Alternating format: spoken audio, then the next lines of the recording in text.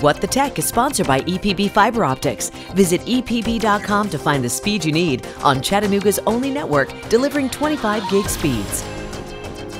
Time's running out to find Dad a Father's Day gift he'll remember. Let someone else give him a gift card. Our consumer technology reporter Jamie Tucker's rounded up some tech gifts for dads you may not have considered. I wear these sunglasses at night. These are the Dusk smart sunglasses with built-in microphones and speakers to make and take phone calls and listen to music. But here's what's really cool about them. You can change the tint. Make them dark in the sun, but at night, lighten the tint with just a tap of a button or through an app. They're polarized, so at dusk or even later, they block the glare of bright LED lights from passing cars, but still let you see enough to drive safely. Speaking of light, Dad can never have enough flashlights, and if he's still using one that requires big batteries, he would love an upgrade to a rechargeable torch. The Infinity X1 comes in two sizes. Both are brighter than the flashlight he probably has and can be focused on a small area or a wide field of view.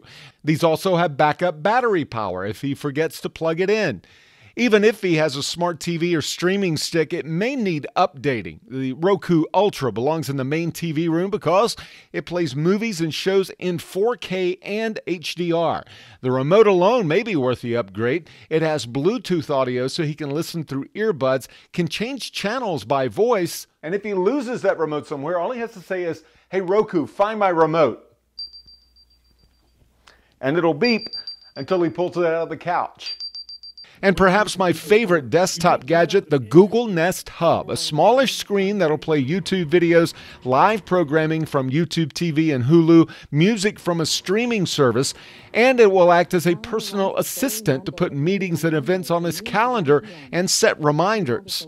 Now, seriously, all of these gadgets way cooler than a gift card, and Dad will think of you every time he uses them.